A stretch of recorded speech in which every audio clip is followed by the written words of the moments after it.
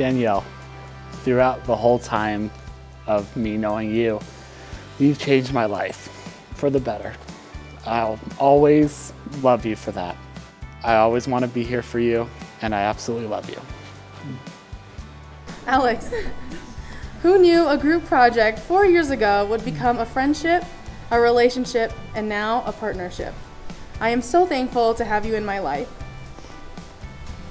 From date nights in Old Town at the social to trips across the world, there is no one else I would rather do life with than you.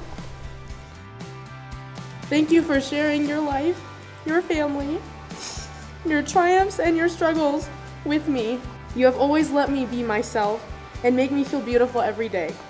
I can't wait to grow old with you and still be just as silly and fun as when we first met. I love you so much. We made it. Well, Alex and Danielle, having exchanged wedding vows with each other, having sealed those vows with wedding rings, by the authority vested in me by the Church of Jesus Christ in the state of Colorado, I now get to pronounce you husband and wife. Alex, you may now kiss your bride.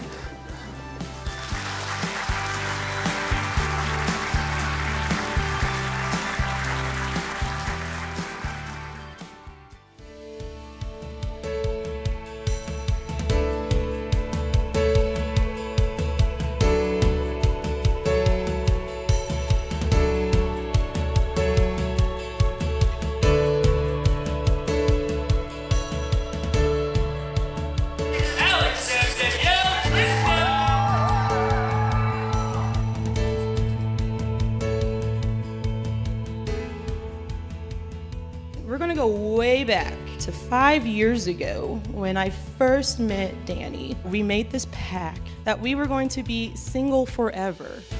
And then a couple months later, here's Alex. And I said, oh no, are you breaking my pact? Then I met Alex and everything was all better.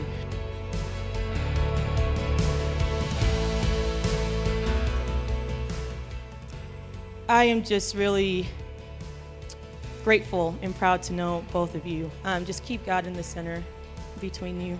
I mean, you guys already shine God's light, just individually and then also collectively. So Alex, thank you for asking me to be your best man. It's an honor for me to be standing here, but actually I secretly hate you for making me do this.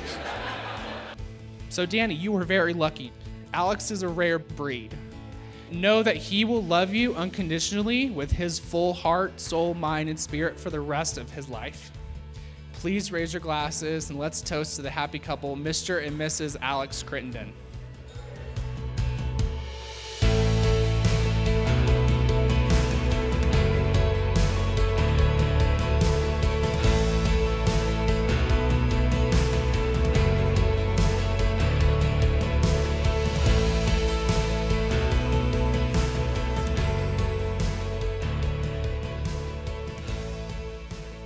So last week, I was cleaning the house.